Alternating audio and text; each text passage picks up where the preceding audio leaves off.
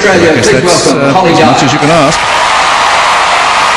The Melbourne crowd give a roar of approval for Hollie Dykes. Aerial cartwheel, beautifully performed. She's begun very strong.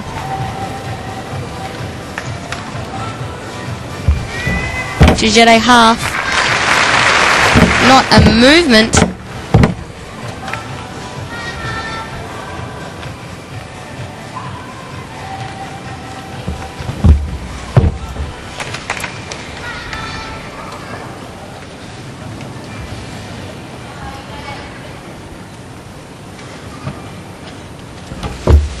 Nodi is nice. Front aerial straight into her flip layout. It's her main acrobatic skill.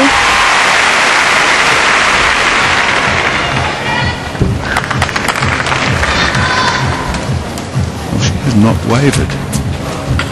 She's just so clean. Her execution is minimal. There's that front salt landing perfectly upright. Sheep jump. She says she feels at home on this apparatus, and you can see that she is. It's the dismount, and she's on her feet. She was the #1 qualifier with a 15.50, and that looked every bit as good. It was a beautiful routine. She didn't move a muscle on most of her skills. Let's have a look. This is the Jujete with a half turn. Beautiful in the air, good split. This is a up above shot. There's that front aerial straight into flip layout. Staying perfectly straight. Front salt, just that one movement there. Only a 0.1 deduction.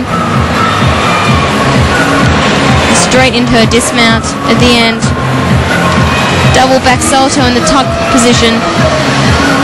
Just a step on that landing. Well, this has thrown down the gauntlet to Monette Russo and Elise Hoffner-Hibbs. She's a beautiful gymnast to watch.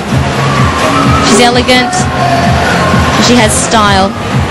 Coach Peggy Liddick saying to Monette Russo, okay, one down, now it's your turn, you can do just as well. She looks very happy. She's not even concerned about the score, not even looking up at the scoreboard. She can't control it. That's right. She'll be happy with it, whatever she gets. She did her best performance she could. Well, it wasn't over the 15 mark. I thought it might be 14.9.